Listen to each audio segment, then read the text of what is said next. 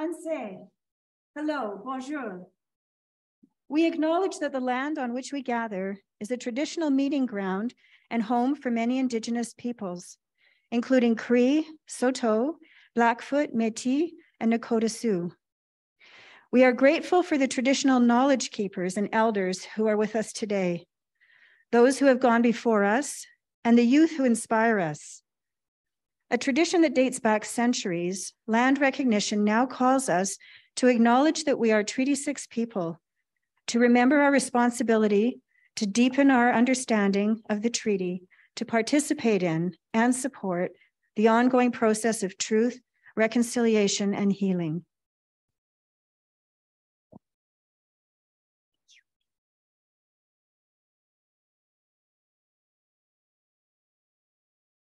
Bienvenue, Tawau. Welcome to Westwood, everyone. A special welcome this morning to those who are first-time visitors or consider themselves newcomers or are returning after an extended absence. Westwood is a compassionate Unitarian Universalist community where you are welcome to explore your spiritual beliefs and decide for yourself what they may or may not be. Where you are welcome regardless of your gender, who you love, your wealth, or your education. Where reverence for the earth and belief in the dignity of every person inform our ethics. Where music is an expression of our joy.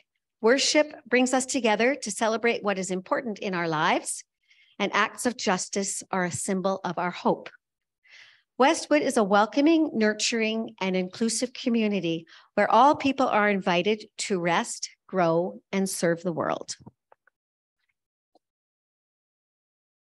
My name is Rebecca Patterson. My pronouns are she and her.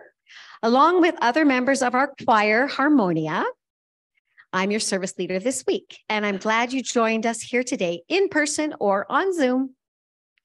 Our speakers this morning are Terry Soutart and Paige Billings from Outloud St Albert.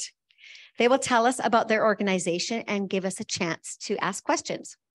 Our accompanist this morning is Julie Forbes, and our multi-platform team is Hannah, Bill, and Lorian. Thank you so much. After the service, we invite you all to stay and visit and chat and discuss any questions you may have. Next week's service is called Winter and Wintering with guest speaker David Belrose, who will be Zooming in from Ontario. To receive information about our upcoming services and events, please sign the guest book on the table at the back and include your email address, or you can also sign up to receive the e-newsletter on our website.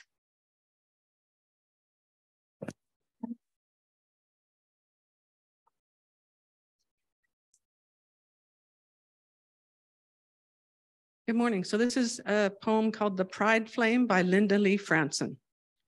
We light this flame to ignite hearts and minds, the spark of knowledge that enlightens, the shimmering hope that burns, the blazing love that engulfs our actions, the bonfire of our commitment.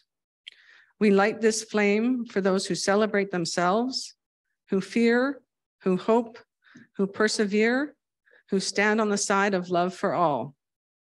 We light this flame for those who have been ridiculed, that they may find peace, for those who have fought to marry, that they may celebrate, for those who live in uncertainty in the world, that they may have hope.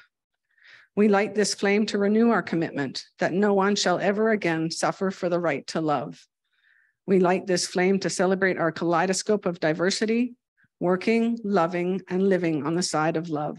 For this, we light this flame.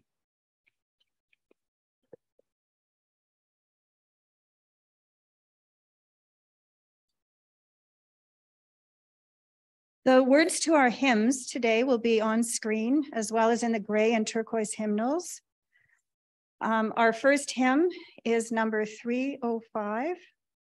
Please don your masks and join us in singing hymn 305, De Coloris.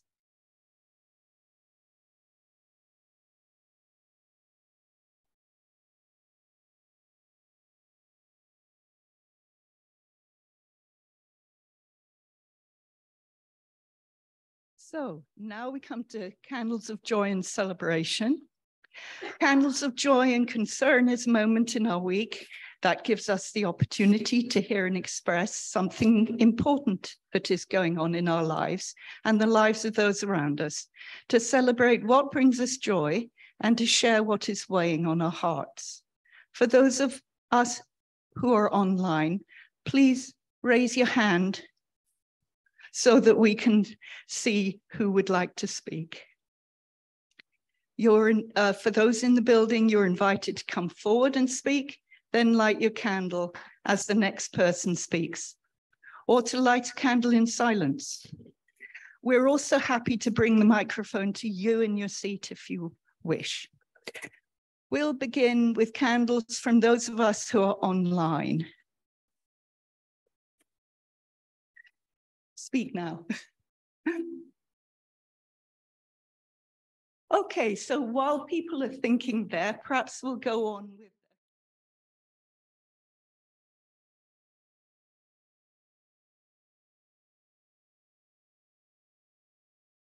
I'll ask Rebecca to light one final candle for all those whose joys and concerns remain in our hearts.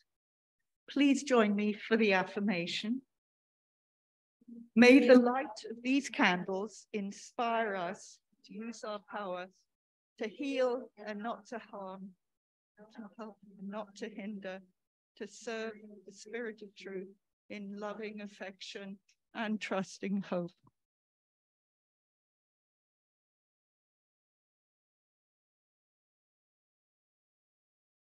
Each week during our Sunday service, we take a few minutes to acknowledge the gifts we both bring to and receive from this compassionate community.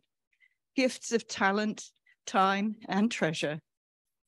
Today, we're blessed with the musical talent of Julie Forbes and Harmonia, as well as the gifts of time and service from those who plan, greet, coordinate our sound and video systems, and clean up after. If you wish to make a gift of treasure, the information for doing so is on the right-hand side of this slide.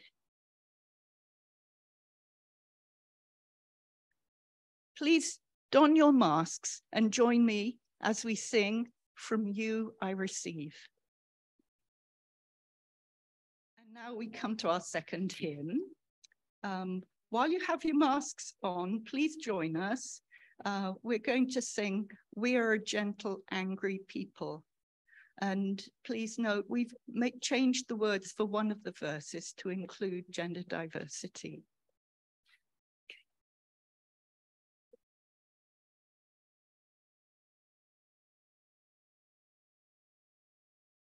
When I Google prayer for queer kids, the first hit is all sin. Asking God to force repentance for what I call holiness. For what I call holiness.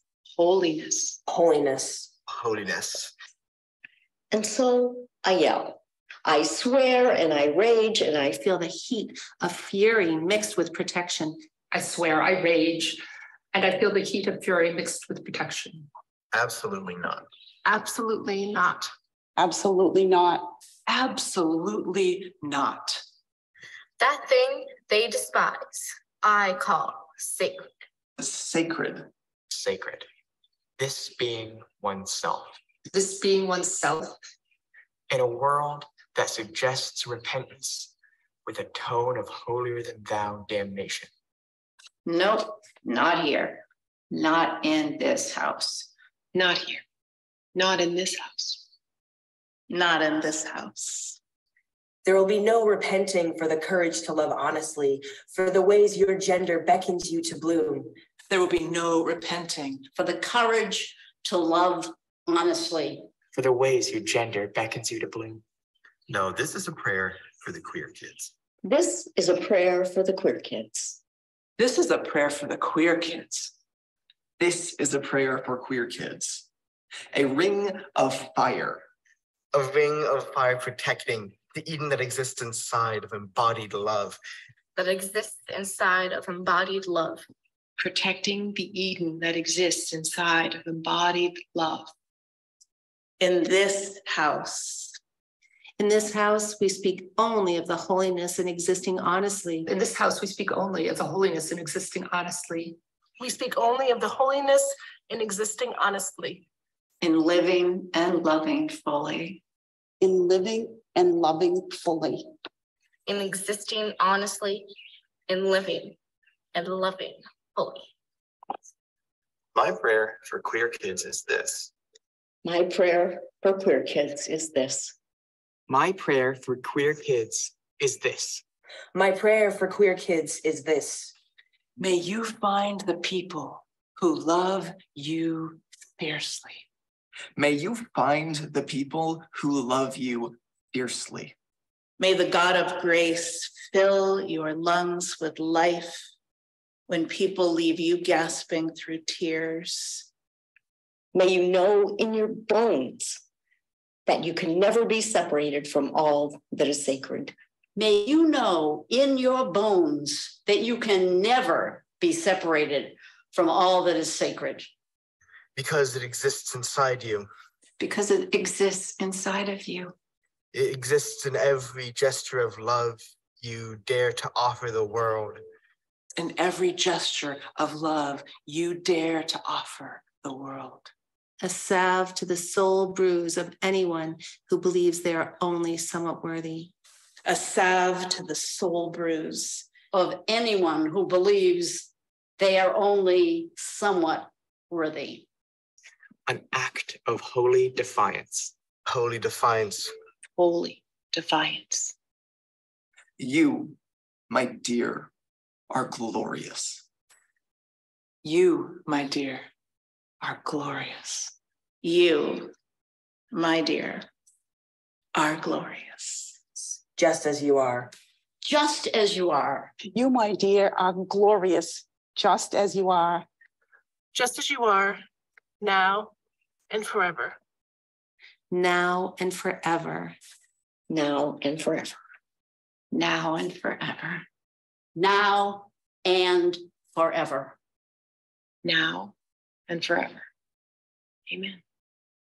Now and forever. Amen. Now and forever. Amen.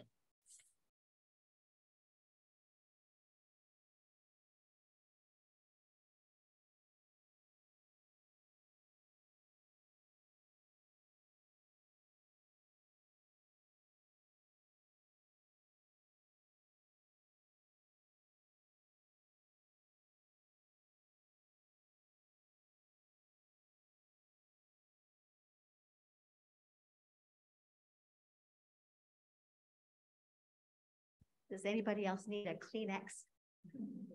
Oh, wow. So I'd like to thank Lorian for finding that beautiful video for us. And I would like to introduce our speakers.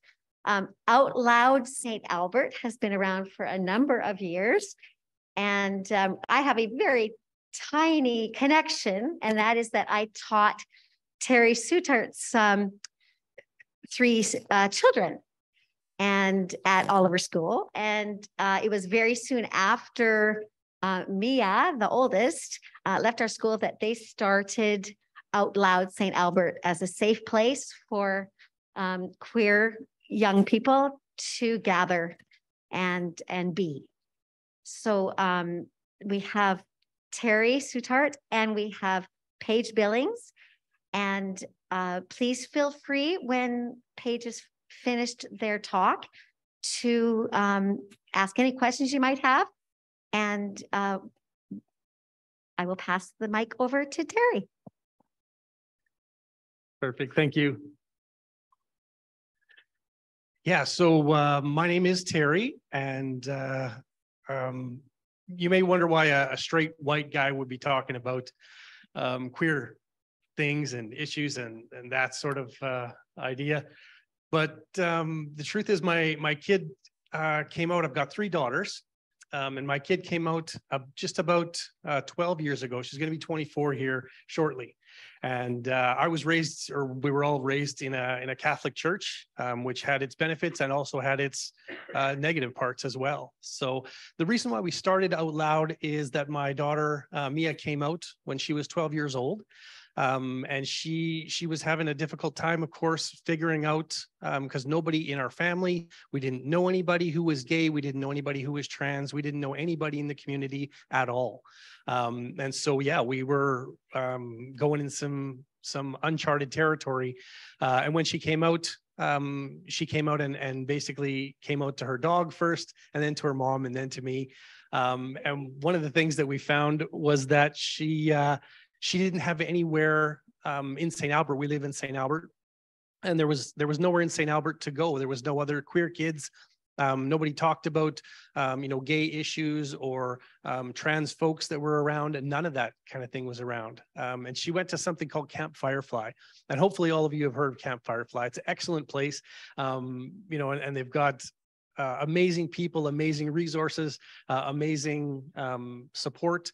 The only thing that they don't have is that they have something great that goes on for 4 days, but then the other 361 days, they don't have anything, right? And that was kind of the problem that we had is what goes on after these amazing 4 days and after these kids all meet each other, and, then what do you do? So she said, Dad, could we do something, to help this out? And I said, for sure. So what we did is we decided to get a group of kids together, actually, oddly enough, in the basement of a church, and we had 4 kids show up. Out of all the kids that we had talked to, all of the ones in high schools and things in North Edmonton and all of St. Albert, Morinville, that kind of thing, and 4 kids showed up. And I talked to the other kids and I said, why don't the rest of you come? And they said, because it's in a church and we're afraid, of course, of the church. Which is neither here nor there. It's just their opinion, right? I mean, it doesn't. At the time we were in a what do you call it? Wasn't United, or it was United Church, yeah. And the pastor was a gay guy, and really good, really open, really great with the kids, but they couldn't get past the cross at the front. Right. And so that was, and some of it is still true today for some of the kids. But yeah, what we decided to do was have these kids come once a month and just talk, just play some games, just do some fun things. And so we did that a couple of times at the church, and then we decided, maybe we should move this to the high school. And then 15 kids came, and then 20 kids came. And then over the last, it's going to be 9 years here in the spring, we've had to increase everything. So we had to go from 1 meeting a month to 2 meetings a month. Then we found out that there was younger kids that were under 12 that needed to come. And they were figuring out, what was going on, and they were supported by their families. And then there was some of us who were in a PFLAG group, which is, it stands for Parents and Friends of Lesbians and Gays. So it's not as inclusive as it should be, but it's also almost 50 years old like me. So it's getting better. But yeah, that's what we did. And it's gone now to a place where we've got Out Loud has its own space. We've got 3 staff like Paige here. And it's something that is it's amazing. We've had really great both luck and support from the community. And yeah, we're just glad to share that with everybody else. So yeah, that's just a little bit of background on Out Loud and what we do, and then I'll let Paige tell you about some of the more intricacies, a little bit better learning for somebody who is part of the queer community, because it's really, I'm just an ally, I'm just somebody's dad. So here you go. I'm going to move you here this way. Okay. Thank you. All right. Get situated here. All right, so first of all, hello everyone. Like the introductions have mentioned, my name is Paige Billings, and I am the Out Loud Foundation's newest part-time outreach worker. I am non-binary, and my pronouns are they, them. To me, I fall under the transgender umbrella, and within it, another smaller umbrella of being non-binary. I don't feel more feminine or more masculine. I feel as though I just exist free of gender. As one of our youths famously puts it, I am just a trench coat full of bees. I was raised in a Mormon household, or Latter-day Saint, as some of you may know it. Because of that, I have actually been giving church talks since I was about 3 years old. Mind you, it's been about 11 years since I left that church, so please forgive me if I'm a little bit rusty. To begin with, I would like to give a little bit of a content warning, as I will be touching on some heavy subjects. Some of these subjects include gun violence, discrimination, oppression, transphobia, homophobia, and politics. So I would like to start with the basics. To begin with, I'd like to discuss what the acronym itself stands for. It is currently 2SLGBTQIA+. The acronym stands for Two-Spirit, Lesbian, Gay, Bisexual, Transgender, Queer, Intersex, and Asexual. These mean the following in case you don't know. Two-Spirit refers to a person who identifies as having both a masculine and a feminine spirit, and is used by some Indigenous people to describe their sexual, gender, and/or spiritual identity. A lesbian is a woman who is attracted to other women. To be gay is to be a man attracted to men, and to be bisexual means to be an individual who is attracted to both men and women. To be transgender means to be an individual who identifies as a gender other than the one that was assigned to them at birth. Queer is a word that describes sexual and gender identities other than straight and cisgender. Intersex is a general term used for a variety of situations in which a person is born with reproductive or sexual anatomy that doesn't fit the boxes of male and female. And finally, asexual refers to someone who experiences little to no sexual attraction. I would also like to touch on what the word cisgender means, as I will be using that term throughout my talk as well. Cisgender means to be someone who is comfortable in the gender that was assigned to them at birth. Through the rest of this talk, I will primarily refer to this acronym as members of the trans and queer community to save myself a bit of a mouthful. If you feel unsure or have questions about my use of the word queer, I am more than happy to delve into that during the Q&A session following my talk. I was asked to speak on some of the more pressing issues that members of the trans and queer community face. And while I could spend hours talking about this, I will try and keep it brief. To begin with, I would like to touch on gun violence, especially in the United States. Statistically speaking, members of the trans and queer community are more than twice as likely to be victims of gun violence than their cisgender straight peers. The massacre at Pulse nightclub, a predominantly gay bar in Orlando, Florida, was the second worst gun violence attack in American history. This shooting took place on June 12, 2016, so only 7 years ago, and left 49 people dead and even more injured, all while trying to peacefully join together and dance. Mid-October 2022, just west of Edmonton in Parkland County, there is an incident in which RCMP were alerted to a severed pig's head in the middle of their Pride crosswalk outside of Graminia School. RCMP treated this to be the hate crime that it is, and this happened in Alberta a mere 4 months ago. Studies show that having one 2SLGBTQIA+ adult in our trans and queer youth's lives reduced suicide rates by over 60%. This is a number that can't be ignored, and we as community members and allies mustn't fail our youth in providing said supports. Another largely pressing issue that members of the trans and queer community face is school violence. I'll be using more statistics to really reflect adequately on how pressing of a matter this is. School violence and discrimination is connected to members of the trans and queer community in the sense that 29% of all transgender youth have been threatened or injured with a weapon while on school property, compared to 7% of their cisgender peers. 16% of gay and lesbian youth have been threatened or injured with a weapon on school property, compared to another 7% of their cisgender peers. Students who are members of the trans and queer community also face bullying at more than double the rate of others.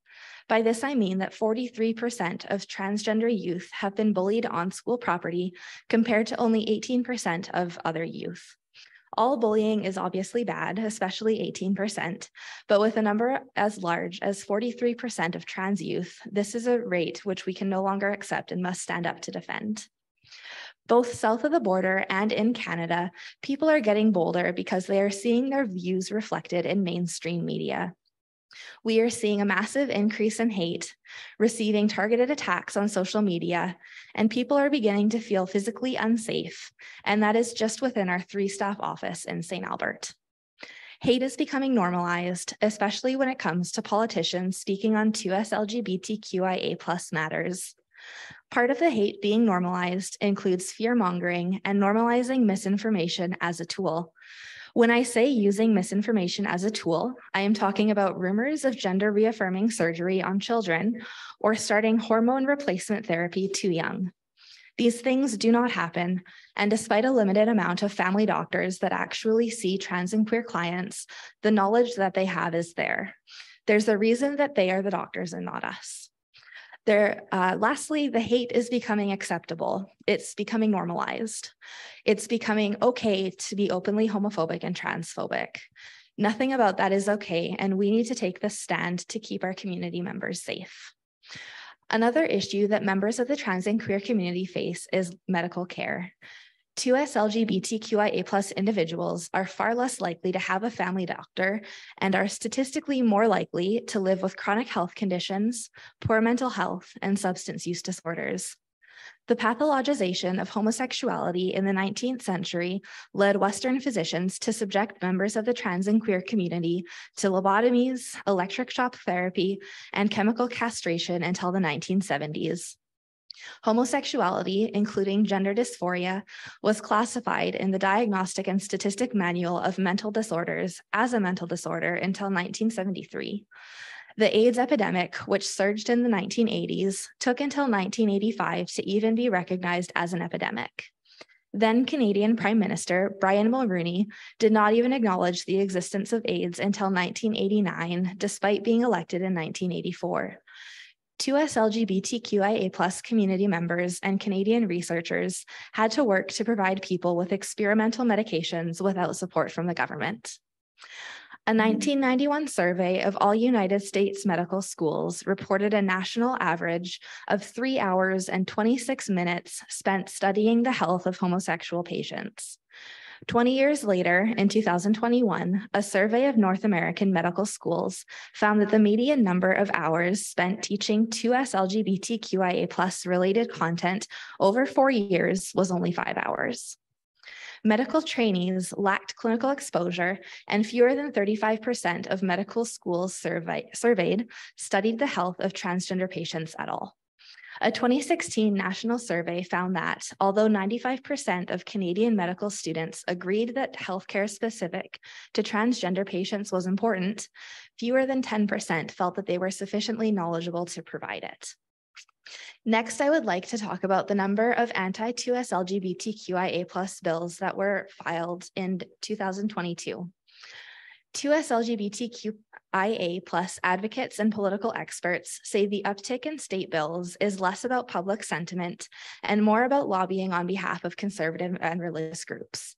In fact, the slate of legislation includes measures that would restrict 2SLGBTQIA+ people and limit trans people's abilities to play sports, use bathrooms that correspond with their gender identity, and receive gender-affirming healthcare. 5 years ago, in 2018, the number of anti-2SLGBTQIA+ bills filed was 41. Comparatively, in 2022, over 238 bills were seen in the first 3 months of the year alone. A majority of these bills actively target trans youth. Texas Governor Greg Abbott issued a directive requiring child welfare agents to investigate gender-affirming medical procedures as child abuse, which is an order that could strip trans children away from their families. Virginia Governor Glenn Youngkin unveiled new guidelines that would make it more difficult for trans youth to change their names and pronouns at school, and that prevents them from using school facilities and participating in youth programs that align with their gender identities, such as bathrooms or changing rooms. I think that Alyssa McKenzie, an Orlando-based trans advocate, says it best when they say that, quote, "I don't know how to describe to somebody that isn't going through it how it feels to have the anxiety of waking up every morning, not knowing whether your state is going to attack your right to exist, to do all of the things that so many people never ever have to question or think about," end quote. Many states have, on the bright side, increased protection for trans people, passing refugee bills for those seeking medical care outside of their own states, expanding healthcare access, and adopting non-discrimination laws. It is part of a larger pattern. The kind of healthcare someone can access and the education they receive differs drastically depending on where they live. When it comes to trans rights, large portions of the South and Midwest are passing more restrictions, while states on the West Coast and in the Northwest have put up more protections. Of the 390 bills introduced in total over the past 4 years, only 39 of them have actually become law. The most consequential of these bills include sports, education, and ID restrictions, as well as religious exemption laws and healthcare bans. Many sports bills include not letting youth play on sports teams with the gender they identify as. As far as educational restrictions, K-12 schools have become a new battleground for 2SLGBTQIA+ rights, with lawmakers proposing new restrictions that have a disproportionate impact on trans people. Among them is Florida's parental rights in education law, referred to by its critics as the Don't Say Gay law. The law bars discussion of sexuality and gender from kindergarten through the 3rd grade and restricts instruction that is not developmentally appropriate or age appropriate through to the 12th grade. ID restrictions include some states that have moved to restrict trans and non-binary people from aligning or correcting identification documents. Oklahoma banned non-binary gender markers from appearing on birth certificates at all. Other laws, like one in Tennessee, prevent trans people from changing the gender on their birth certificates, which is documentation they may need to get other gender-affirming pieces of identification. Religious exemptions include states that have also passed religious liberty laws in recent years, which gives people and organizations the right to refuse goods, services, or employment to 2SLGBTQIA+ individuals based on religious grounds. Healthcare restrictions are some of the most alarming types of laws to gain ground in the last 2 years and include gender-affirming care restrictions for trans youth. These bills criminalize doctors who provide this form of healthcare, which can include medical interventions such as hormone therapy or hormone blockers. They could also punish parents for supporting their kids as they seek treatment.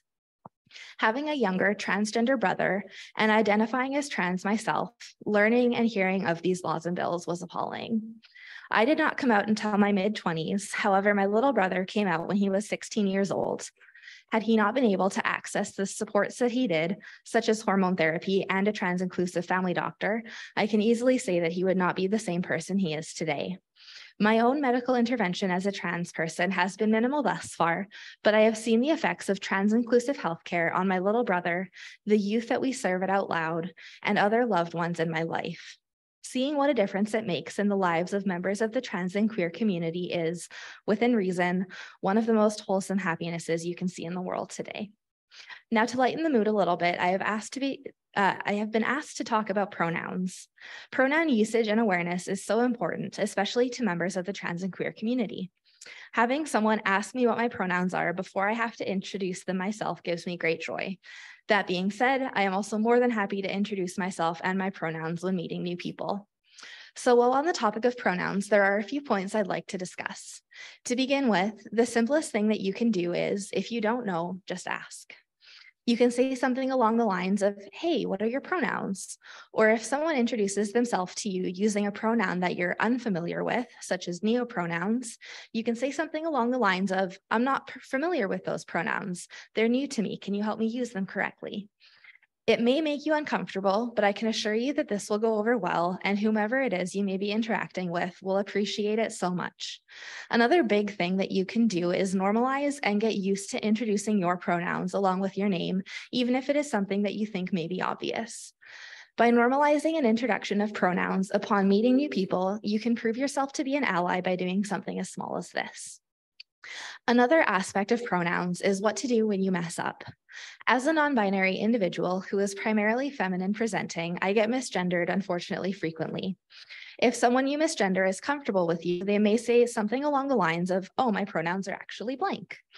To receive this news and go about it gracefully, what I find is best to do is to acknowledge it, correct yourself, and the most important part, move on. Dwelling on the matter only makes that individual uncomfortable and will usually end up with them apologizing, which is not what we want. And yes, I'm speaking from personal experience.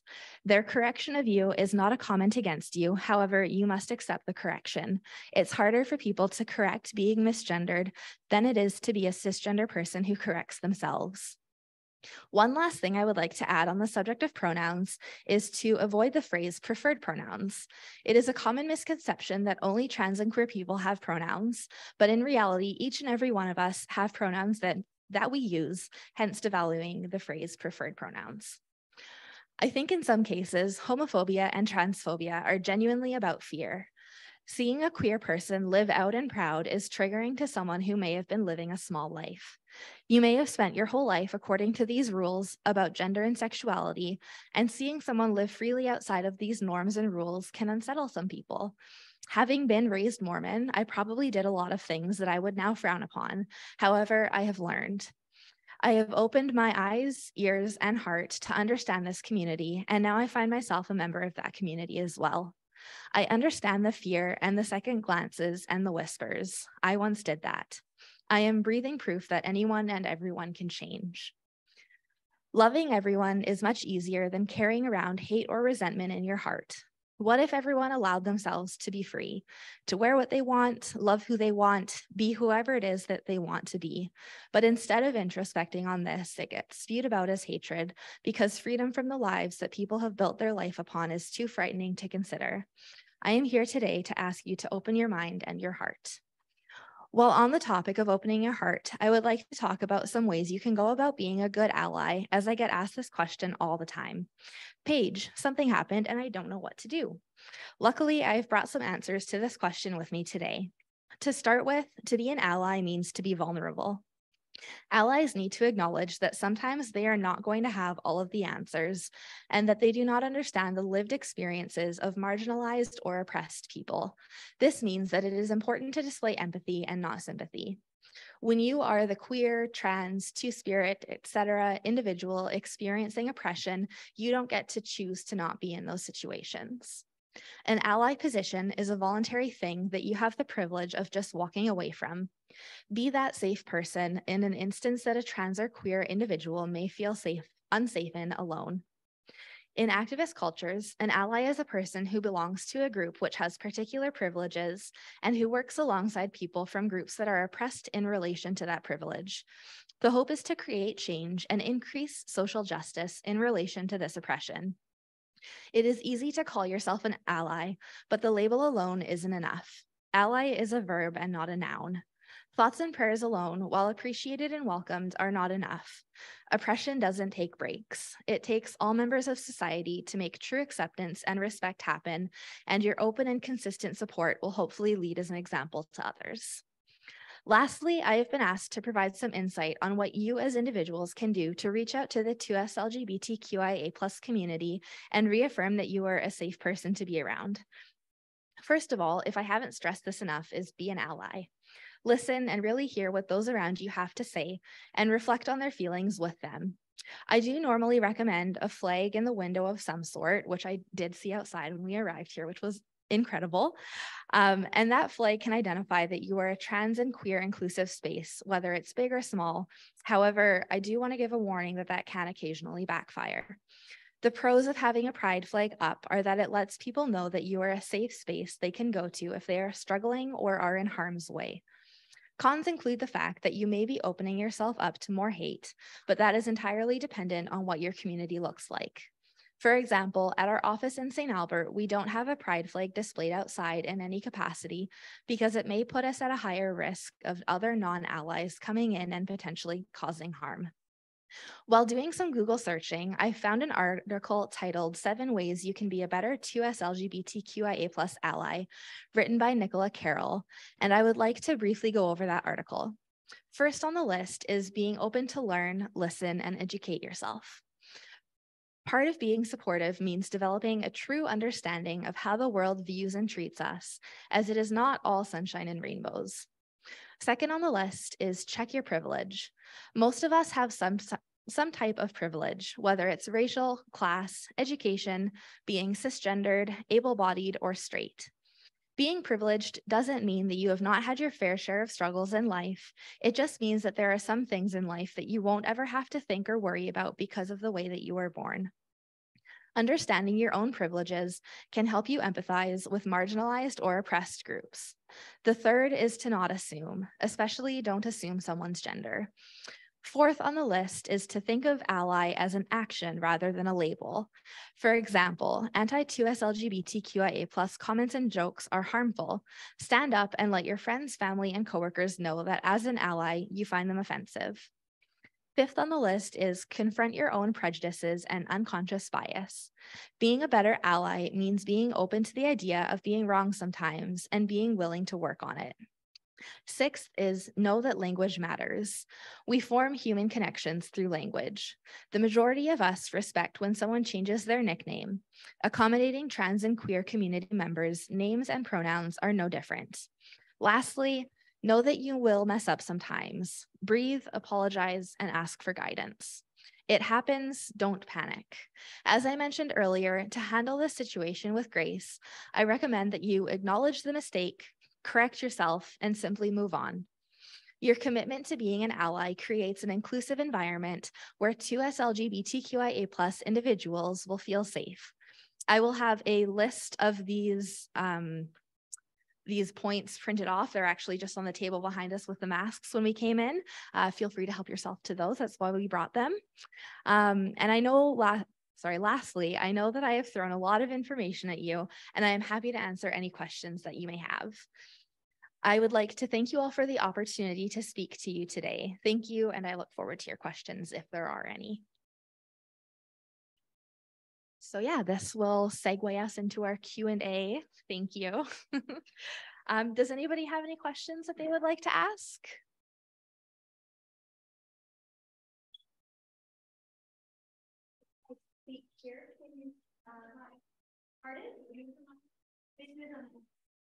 Here, Here, I can come down and we can share. Oh, okay. Thank you. I know that a lot of the statistics you're telling us that were appalling came from the States. And I'm wondering what the community is feeling in Canada. Are you feeling threatened by those? Are any of those attitudes coming into Canada, that sort of thing? Absolutely. Yeah. I would say that they are coming in. A lot of what we're seeing, like I had mentioned, is hatred becoming kind of an accepted thing that people are going about spewing. So I would say that while a lot of my statistics were from the States, the statistics of school violence and bullying and harassment and all of those things, those were statistics from Canada. And because of the hate becoming normalized, it is something that we're seeing a lot more of. Yeah. Yeah.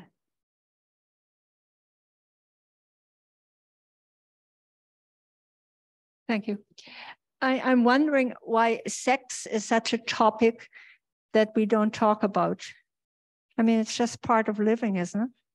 We talk about eating. We talk about growing up, learning to walk and talk and all the other things. But sex is just something we don't talk about. I wonder. Yeah, so I think to speak on that, that's kind of just ever since I was a kid, even something that was just kind of not really discussed for reasons which I'm not entirely sure. It could be the religious upbringing that I had. It was just something that was very taboo, very swept under the rug, all of that kind of stuff. But I do think that especially at our space and Out Loud, it is something that we're kind of trying to normalize the conversations of. We have conversations with our youth when they ask us about it. We don't openly just, hey, we're going to talk about sex. But if kids have questions about it, they do feel safe to come and talk to us, and we're able to provide them the education that they may need that they haven't been receiving, and to also provide them with safe sex materials such as condoms and dental dams and all of that kind of stuff. Yeah, I saw a question over here. Yeah, of course. Hi. One of the things that I found most devastating in terms of statistics from what you said was to do with bullying in schools. And I don't know whether I'm more shocked by the 18% or the 43% of the queer kids. And I know we've got gay straight alliances in very many of our schools here, although they do have to be defended at times when the prevailing government wants to close them down or out them to their parents or whatever. But I wonder what can be done about bullying, because bullying concerns me such a lot, because we require our youth to go to school. They can't stay home and say, I don't like being bullied. They still have to go to school. The only solution is homeschooling, and then they don't get socialized at all. They may not get a good education either. So what can we do? What more can we do? Because kids bully other kids. They've always done it. And they don't seem to learn how not to do it. And they don't do it when the teachers are watching. They do it on the way home or on the way there or in recess. What can we do? Great question. Thank you, Cassie.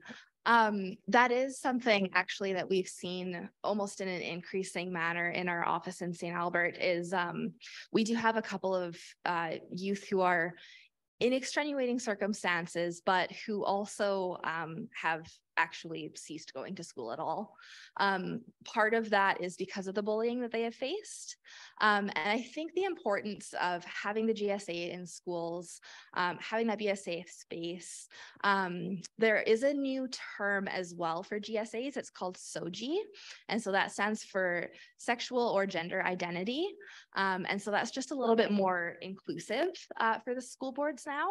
And so I think it's a matter of having those safe adults in school that could be the teacher who runs the GSA or the SOGI, just knowing that they have safe resources and safe people that they can talk to, whether that is within a school, whether that's within a family, whether that's in a community program such as the ones that we offer at Outloud. There's a whole bunch of different ways that we can see and help and support our youth. And I think a big thing is seeing them and being able to provide them with that support. Yeah, of course. I think one of the things that's very controversial and lots of arguments in the community, the broader community, is in terms of trans when medical intervention can happen with kids. What is the law in Alberta in terms of what age can there be medical interventions? I'm actually not sure on that one. Terry, do you know on that one? Yeah, 16 is basically when you can start. Yeah, 16 is basically when things can start going, but you can't actually get any kind of surgery until 18. Yeah. Perfect. Thank you. Very young children. I think that's where a lot of the hysteria comes. Yeah, it never happens. Mm-hmm. Yeah. The comment was, here, I'll pass the mic off to Carl one more time. I think they're in the public. There are a lot of books and there are a lot of misinformation that gives you the idea that there are medical interventions at, 6, 7, 10-year-old kids. And that it's good to hear. It needs to be stated that that does not happen. Absolutely. And I'm happy to restate the fact that the medical intervention, like Terry had mentioned, it doesn't happen until at least 16 years old. So it's never something that our young kiddos are facing, luckily. Yeah. Yeah. I know I already asked a question, but I'm curious, does that include hormone interventions? For instance, a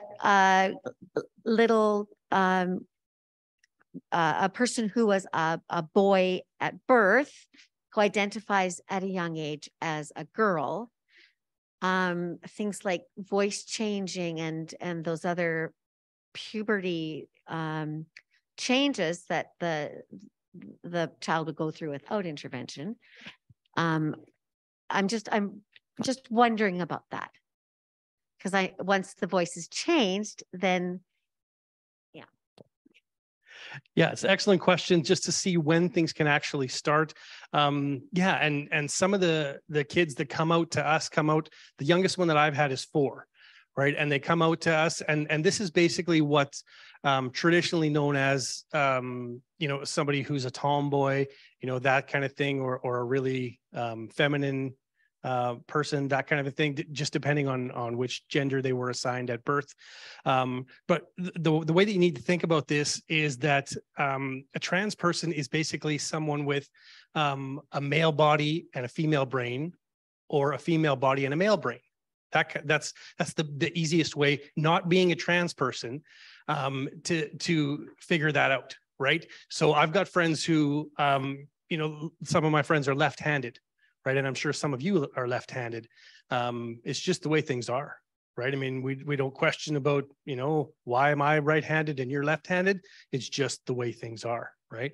So when things start with kids, they don't really get into hormone therapy and that kind of thing until the puberty stage, right? So really having hormone blockers for a 8-year-old or something like that won't really do anything, right? So it's got to wait till puberty is there's an onset there. And the same kind of thing with voice, you know, something like voice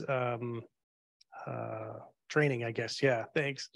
Yeah, that doesn't really come into play because there's so many changes that are going on before that anyway, that we want to keep those, you know, I mean, if it is trans folks that we're working with, yeah, for them to not go into a higher or a deeper voice or whatever they want to avoid.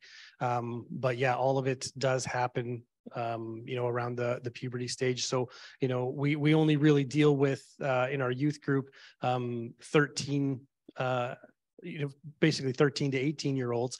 And that's when that group of kids, you know, works on anything that is, you know, more medical or more, you know, things that they can adversely affect, I guess. Yeah. But none of it is evasive. And of course, all of it is consensual to that. They have to ask for that kind of thing. And then, of course, they need to go through psychiatry and get supported by those types of people, professionals. Yeah, it can't be just a whimsical thing. And one thing that I've actually learned working at Out Loud as well is that hormone blockers, if started in a youth who then decides that it's not a route that they no longer want to go down, can stop the hormone blockers, and then puberty would basically just resume as normally scheduled, if you will. Yeah. Any other questions? Perfect. I'll pass the mic off. Thank you. So we'll have a moment of silent meditation while the choir assembles for a musical meditation.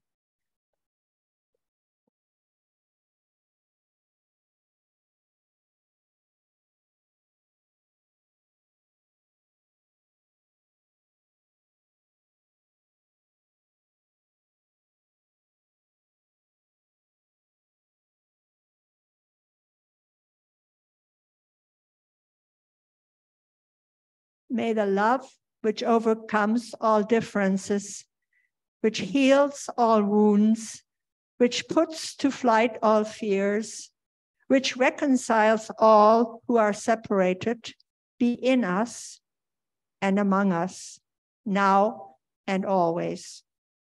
By Frederick E. Gillis, which is in our gray songbook.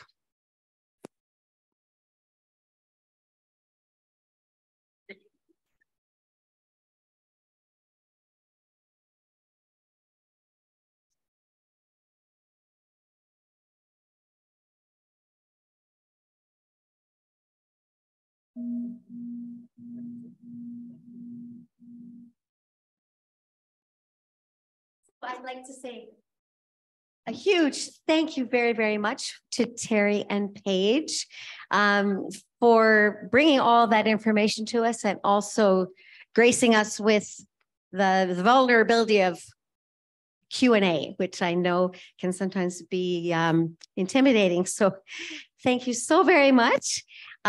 We do not have coffee today, but we do have ourselves and our friendliness and our togetherness and community. So please feel free to stay and chat. And chat more with our speakers, if that's okay with you. Yeah.